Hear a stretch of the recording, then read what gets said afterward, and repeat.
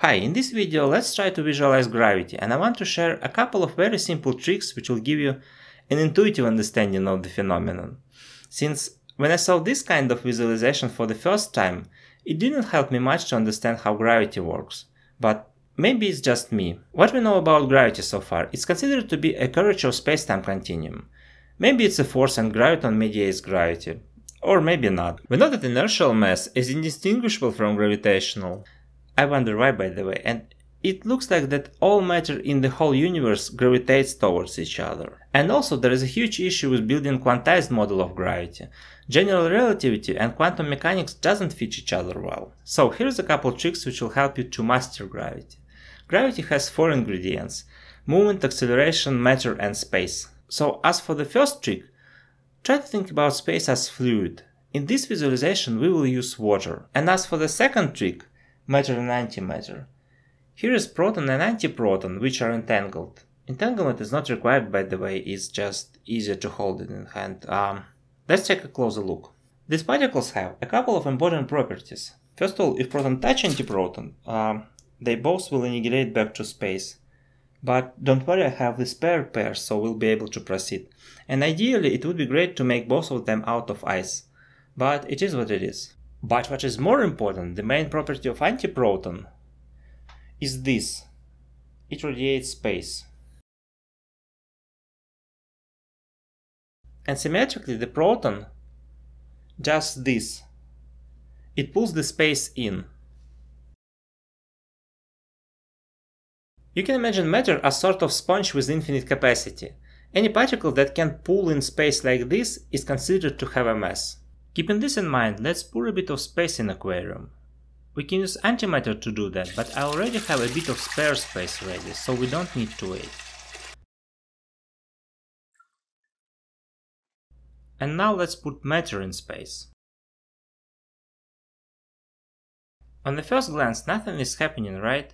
Maybe a bit of quantum fluctuation, so let's color the space.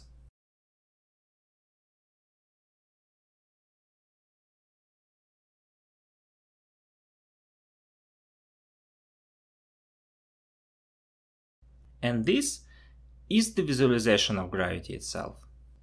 If you think about it as a flow of space, a lot of things start to make sense.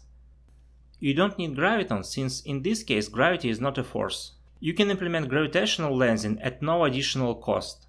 Now it's easy to understand why massless particles like photons are influenced by gravity.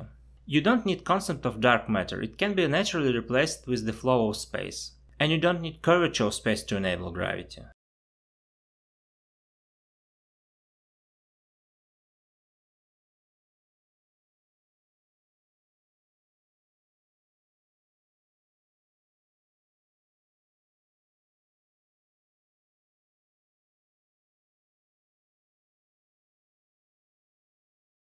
Like it so far?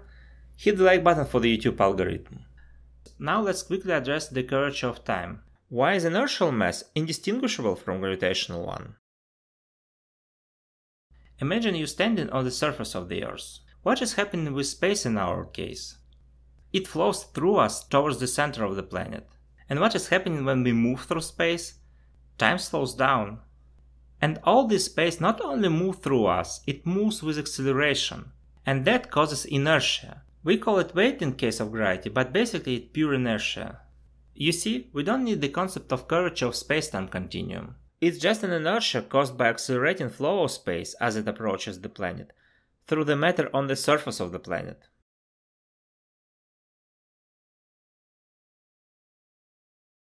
If you want to dive a bit deeper, for example, why we can treat space as fluid, how the universe is expanding and what the dark energy is, or why time slows down when the speed goes up, make sure to watch this video where the whole concept is expanded. On the other hand, antimatter can be visualized like this. Basically, we can think that antimatter squeezes space out of itself. Antisponge of infinite capacity. If we scope out electromagnetism starting at some distance, one proton and one antiproton basically don't see each other. In almost any configuration of four particles, like this one, or for example, like this one, we will end up with matter gravitated to each other. And antimatter has only two options: to be pulled in by massive objects and annihilated, or to be scattered in space as separate antiparticles.